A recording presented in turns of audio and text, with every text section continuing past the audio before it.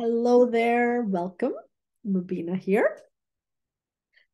Today, I want to talk about beliefs. Now, we are a few days into the second quarter, okay?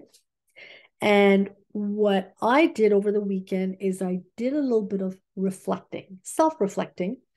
I took some paper and a pen. This is one of the things that Bob Proctor, my mentor, God bless him, he passed on a little over a year ago, but he's definitely here with me in spirit. He's always with me in spirit. And so one of the things Bob always used to say is get a sheet of paper and a pen and write down your goal, write down, what you want in life and just write, because writing helps you think. It gives you perspective. It puts everything out in front of you. So when I was reflecting, I looked at the goals that I had set for myself at the start of the year. And then I looked at where I'm at today. So what did I achieve in the first 3 months? What do I want to achieve in the next 3 months? And what's the gap? Okay. So where am I? Where am I going? Those are two important questions to ask yourself. So as I was doing that, I pulled out the participant guide to his program, Thinking into Results, a phenomenal program. It takes 6 months to go through it. It's a program that I use with my clients and they love it. They've had amazing results as a part of going through it.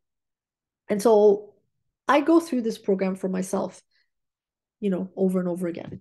And so I decided as I was going through it on the weekend, I thought I'm going to do something different with my YouTube videos.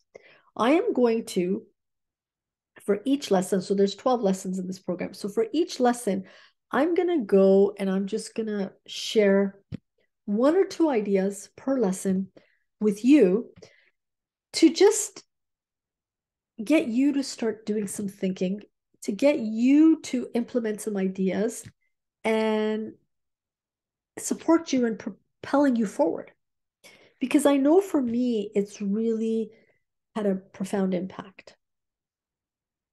And again, don't make this watching these videos as just gathering more information, because I did that for years and it didn't change anything. And it was when I started taking what I was watching or reading and I was taking it and I was actually actioning it. I was embodying it. Okay. So today in this lesson, I want to talk about beliefs. Okay. And beliefs are very, very critical to whether you're moving forward or you're staying stuck. And in some instances, even going backwards. Okay. The most important belief, in my opinion, that you're ever going to have is believing in yourself, betting on you. Okay. And a little under 10 years ago, I did bet on myself. So I had, well, I have not had, I have 20 plus corporate years of experience. And when I had my life altering, well, I've had multiple life altering situations, but the one that I had 10 years ago was when I became a single mom. So I have an amazing 14-year-old son. He is a very important part of my life. He inspires and motivates me all the time to be better and better, because I know when I'm working on me and I'm getting better, then I can be a better mom. And so I'm grateful for him being in my life. I'm grateful for the experience of motherhood. And I'm grateful to him because he's taught me so much. And I know he's going to continue to teach me a lot. Anyhow, coming back to beliefs. So when it comes to beliefs, so 10 years or a little less than 10 years ago, I bet on myself and I left the corporate world because while I was in the corporate world, there was always something inside of me saying, no, there's a bigger purpose for you. There's more you can do. You can impact more people. So at that point, I left the corporate world because I was going through a lot of change in my life. And so I decided to get into coaching. And so now I see myself as a coach, but also as a mentor, somebody who can really support people, um, show people things that they may not be aware themselves, and just help them create the life they want, help them achieve the goals they want. Okay. And so part of this whole process was I had to examine my beliefs. I had to examine what beliefs I was holding on to. Were they serving me? Where did they come from? Um, do I need to change any of them? Are they aligned with where I'm going, where I want to go? Um, and then the ones that weren't serving me, was I ready to let them go? How do I change them? There were so many things, right, that I had to evaluate. And so as I was going through this process, it was quite interesting because I learned that many of my beliefs came from my childhood. And a lot of them that surfaced when I was going through this process over the last few years,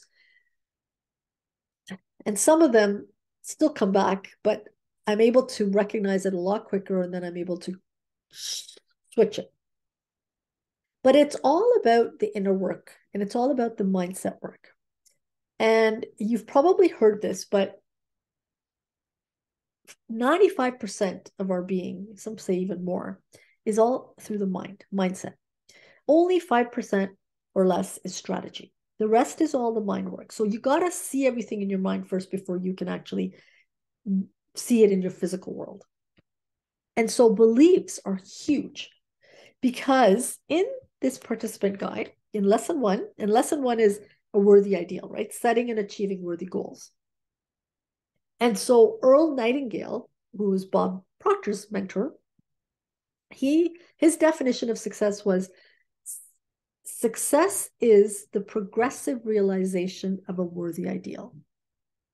And if you look at that definition, every day there is something you could be doing that is moving you towards your goal. And that makes you successful. Okay, provided you're doing the action. Okay, because without action, you don't get anything. You're just gathering information and knowledge. So when it comes to beliefs, so from the participant guide, it's very powerful. There is no growth beyond the beliefs that are held. If a person attempts to accomplish something beyond their level of belief, the mind will quickly and automatically create ideas or reasons justifying why it can't be done.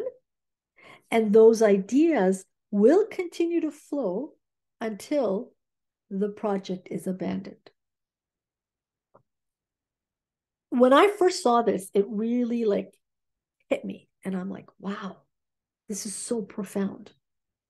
And I could relate to this as I reflect over the years of my life, the decades of my life, because there were times in my life where this happened, because my beliefs were deep rooted in my subconscious mind.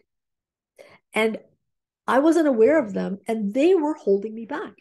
And in some instances, they were moving me backwards. And it's only when I began to study me, it's only when I took this program, okay, I studied each lesson, but then I applied each lesson to me and my life, to where I was and where I wanted to go. And then a lot of things, the potential within me started to come to the surface. The uniqueness of me started to become, I started to become aware of it. And it led me to three, well, there's a lot of beliefs that I have, everybody has, right? But it really helped me expand my awareness to three beliefs that were deep rooted within me. And they were doing this to me. They were preventing me from moving forward, and they were preventing me to get to my goal. And so one of them is I'm not worthy. I have felt many a times in my life, in different stages of my life, I'm not worthy. And I know where it stemmed from. It stemmed from a trauma that I experienced at 18 months old. I was born in Tanzania and I went to a neighboring country, the Republic of Congo or Zaire, and there was a cholera outbreak. And so at that time, the vaccine was an injection. And so everybody was given a cholera vaccine. So I took one, I got one too. And so I had a reaction to it. You know, why it happened, I don't know. And I'll never know, and it doesn't matter. It happened. And then after 7 to 10 days, so I had a high fever, seizures. After 7 to 10 days and a couple of exploratory surgeries in my abdomen, things settled, but I was no longer able to walk. And so I now utilize a wheelchair to move around. I've been very blessed, and I'm very grateful for my life because I've accomplished a lot. However, that trauma, and at that age, my subconscious mind was wide open. I ended up having a deep-rooted belief I'm not worthy. So whatever goodness was coming into my life, I was repelling it because I felt I wasn't worthy of receiving it. So I did an exercise once I became aware of that, where I wrote out my limiting beliefs, and that was one of the top ones. I assessed the accuracy of it. Is it true? And then I switched it and I wrote a powerful affirmation around it. So I said, I am worthy. I am worthy of receiving all the good that comes to me. And I kept affirming that over and over again, and I still do it because it's a very important part of being able to create, of being able to get the things that I want, of being able to expand and grow. Okay. Another limiting belief that, again, stemmed from that trauma at 18 months old for me was I am not good enough. And so what happened is when I had that trauma and I was no longer able to walk, so I did walk because I was 18 months old, so I already started walking. But the fact that I was no longer walking, somehow in my subconscious mind, I started believing I am not good enough because everybody around me was walking. And so I would see people walk and I wouldn't be able to walk. So I would automatically start thinking, I'm not good enough. I'm not good enough. And that became another pattern deep rooted in me, another belief. And beliefs are literally just thoughts that you have over and over again. Okay. And so that belief also held me back in different stages of my life. I had to switch it. Now I tell myself, I am enough. I am enough now. And I did that years ago, and I keep doing that. That's how I switched it. Okay. And another belief was I don't have enough experience. That belief resulted from just over the years. And it happened because the first two beliefs that became deep rooted from when I was in my trauma and 18 months old, they were all lack and limitation beliefs. And so this belief, I don't have enough experience, just piggybacked off the other ones. And this one, I don't have enough experience, was very, very critical in when I first started in my career in the corporate world. Okay. But then it also became very dominant when I switched from the corporate world to becoming an entrepreneur. And I used to always say, who am I to do this work?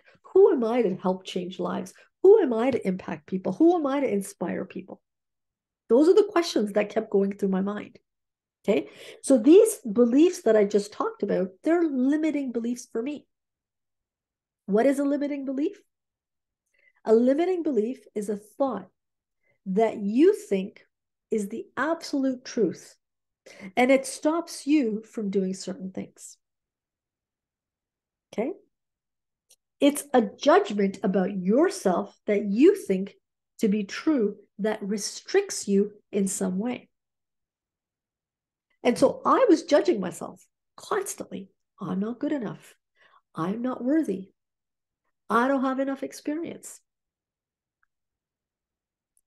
I have 20 plus years of corporate experience.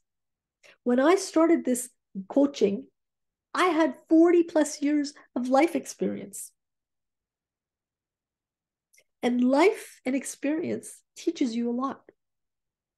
However, because of my limiting beliefs of I am not worthy or I am not good enough, they just compounded. And then other limiting beliefs started getting created. Now, what I encourage you to do, these are just some limiting beliefs that I've had over the years that I've worked on myself. But what I want you to do, and I encourage you to do this exercise, okay? Take a sheet of paper, just sit for a few minutes and write out what you believe, okay? What are the beliefs that you have? What are the thoughts that you keep thinking over and over again? Because that's how beliefs get created. Okay, where did these beliefs come from? And you may have to go back to your childhood like I did. And that's okay. Just, you want to just understand what these beliefs are. But then you want to start to categorize them, write them down. Okay, that's why the sheet of paper is there. Write them down. You categorize them and you start to understand, is this belief working for me now? Is it serving me? Is it propelling me forward in life? The minute you say no to any of those questions, ditch them, toss them, shred it, burn it, and replace it with a belief that's going to serve you, with a belief that's going to align you with what you want, with a belief that's going to move you towards your goal. Okay? Because beliefs can be changed. It's mindset work, it's inner work. Okay? I've done it, you can do it. And I encourage you to do it because you are going to start to feel different when you are aware of the limiting beliefs and you let them go. And when you start to put in beliefs that are supporting you, beliefs that are moving you forward in life. Okay. And so it's a, sorry, it's a 3-step exercise. Okay. Write out your limiting beliefs. Okay. Assess the accuracy of them. Assess whether they're serving you. Okay. And then the ones that are not serving you, replace it and put in a belief by writing a present tense affirmation. I am or I have. That's how you write the present tense affirmation. Okay. Don't use the words I will. Okay. I will means future tense and it means you'll never do it. So I am or I have. Write it out. And then you want to repeat that thought or repeat that affirmation over and over again. An affirmation is literally simply just a thought or something you're saying to yourself, an auto suggestion. Okay. And you want to repeat it over and over again so that it replaces the limiting belief that you're looking to change. Okay. So this is what I would say that beliefs are very, very important. And I would really, really suggest that you take some time over the next few days to do this exercise. Okay. A very common belief is I'm not ready. Okay. But you know what? All you have is now.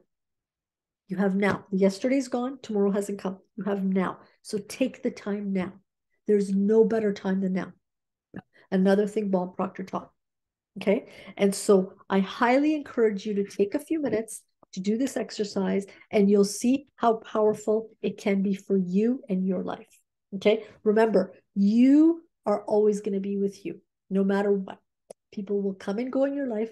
Situations and circumstances will come and go, but you will always be with you. So take the time to get to know you. Take the time to get to know your beliefs. Okay.